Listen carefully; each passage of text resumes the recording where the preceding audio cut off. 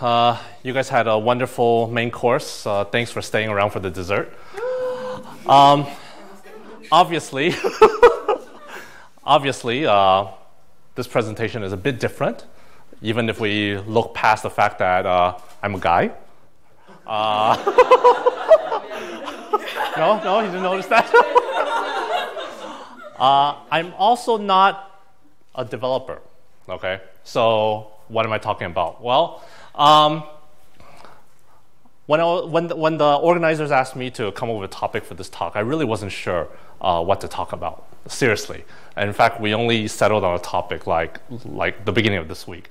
But I thought it may be useful to, I understand that most of you are developers, so we thought it may be useful to maybe give you guys a sense of how about the other side of the fence? What does a product manager do? Like, maybe I can start with this. How many of you are actually product managers? Anyone?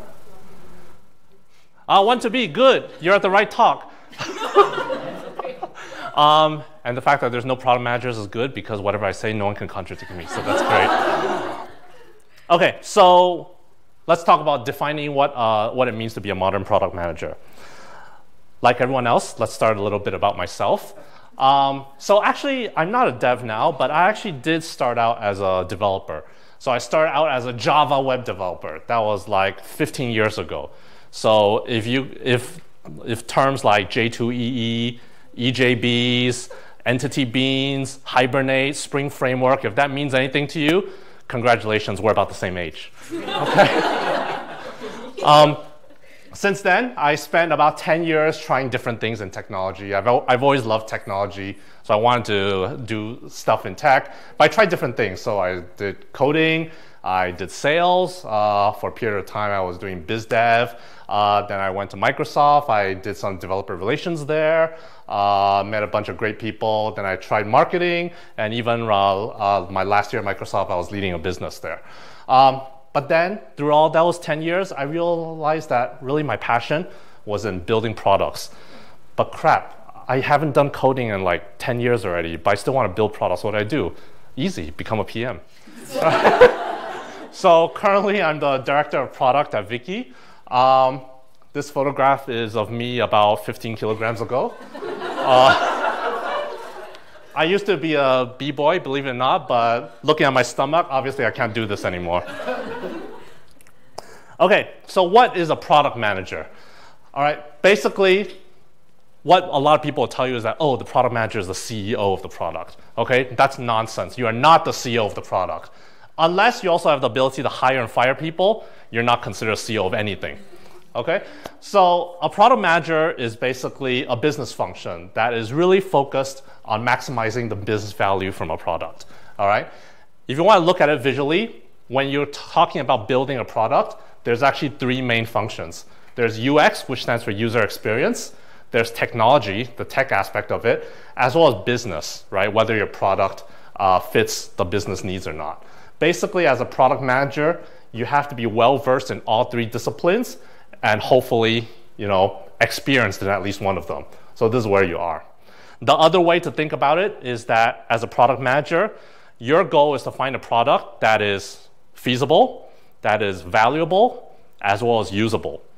If you have a product that is feasible and valuable but not usable, no user experience, no one's going to use it. Likewise, if you have a product that's usable but valuable, but it's not feasible, you can't build it with current technology, it's also useless. You get the idea, right? So holy trinity of product development. The modern product manager is not so much a dictator as more of a consensus builder or a glorified note taker, okay, if you want. So let's say you have customers that want a particular feature in your product, or your CEO says, Jonathan, I need this built. I need your homepage be redesigned again. So what do you usually do, right? No, you don't go and talk to your stakeholders or the customers. You take notes and you go back to the developers and say, hey, this is what we need to build. That's actually very inefficient.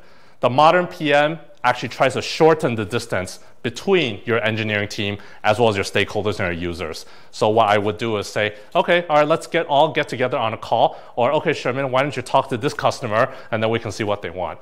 So the main, one of the important things that a product manager does is to shorten the distance between engineering stakeholders and users, okay? Not to become a gatekeeper. That may be the old way of doing things, but no, the modern product manager doesn't do that, all right? Another important thing is the product manager identifies and prioritizes the right problems for the team to solve. Honestly speaking, if you're working in a company with any kind of complexity, you will have a product that you'll feel is never perfect. And in fact, there is no product that's ever perfect. You may have a list of hundreds and thousands of things to do. You can't work on it all at once. So really, really important is to be able to focus the team and say that, hey, okay, we do this first, we knock that down, then the next thing, then the next thing, then the next thing. And the third point is also very important. A product manager doesn't go to the engineering team with the solution already in mind, okay? It's not your job to figure out the solution because, to be blunt and honest, you don't know what the solution is, right? It's the team's responsibility to come up with the solution. Now, as the product manager, you are part of the team. So yes, you have a role to play in coming up with the solution together, but don't go up front with a solution. And yes, once the team gets together, figures out what the problem is, make sure it's the right priority, and then comes up with the right solution, then this is where the product manager documents the decision. Like it's very easy, it's really interesting, right? Like you may have a meeting, like a 2-hour meeting with your devs, design team, try to figure out stuff, right? Okay, great. At the end of 2 hours, you got what you need. Everyone knows this is a path forward, this is the right design, this is the right solution. And then the PM has to go back and write the documentation, the specs, and do everything. That process of writing the follow-up emails and the documents probably takes up like 5 times longer than the meeting itself. But like I say, that's what you are. A PM is a glorified note taker. Okay, so for those of you who like to be note takers, who have a career aspiration of being a note taker, a PM is for you. Okay, and of course, most importantly, is basically a PM herds everyone to move in the right direction. Okay, now a product manager, what is it not? Okay, well, a product manager does not write code. I mean, you have talented engineers for that. Now, there's some exceptions. Like, for example, I'm special at Viki because I commit to master directly. Yeah, I have faith from Sherman and the web team and my web engineering manager to do that. But I try not to mess things up too much. But generally speaking, a product manager does not write code because engineers do that, okay? You also don't create mockups. And again, you know, product managers, you know, we like to think we're creative. Sometimes we'll do a wireframe or two, but for the most part, we don't do that. Neither do we have the skills to create a high fidelity markup. So yeah, you have designers for that. We don't sign deals. That goes without saying. You have talented biz dev people to do that. You don't plan PR. I mean, you get the idea, right? Basically, there are other specialized functions in your organizations that have specific roles to do. So you just have to worry about herding sheep. Okay. Important skills for modern product managers to have. Okay. Let's do it in a countdown style. We'll count down the top 3 skills, in my opinion, that a product manager should have. Saying no. Saying no is the 3rd most important skill to have. Okay. And this is, again, very important because you really have to know what to focus on. Your backlog, your wish list, you know, you may be bombarded by requests all over the place from your users, from your CEO, especially from the CEO, from your stakeholders, from your business people, you know, and the last thing you want to do is to go to your dev team and say, hey, Sherman, I really need this by today. Can you do it? Hey, Sherman, can you put this aside and focus on this one instead? Can you help me build this feature? You know, yeah, that's, if you want one way to really piss off your developers, one surefire way, that's how you do it. You basically go to them every day with a different request, okay? So saying no is very important because you need to know what is important to focus on, and you have to shield the team from additional noise, all right? Always be ready to answer the question, okay, fine. Let's say if everyone died, okay, everyone got hit by a bus. You only have one dev left, and you can only deploy that one dev on one thing. what would that be? Okay, so learn how to say no.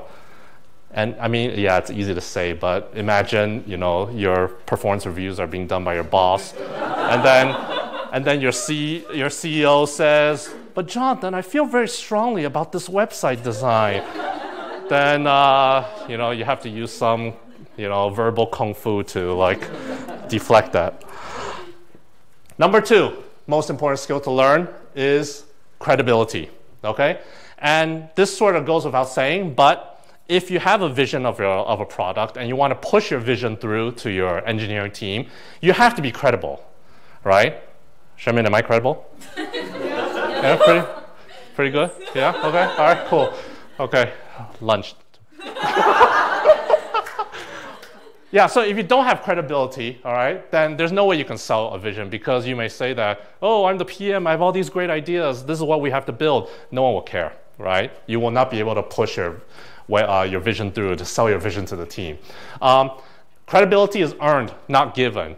I mean, big shot PM came from Microsoft, 15 years of experience in the industry, doesn't mean a damn thing, right? You have to earn credibility by showing that your positions, your vision is backed up by data, right? You have actual user reports that say that, okay, this is actually user behavior, we want to go this way. And basically, you have to prove yourself that you can be capable of making good decisions, right?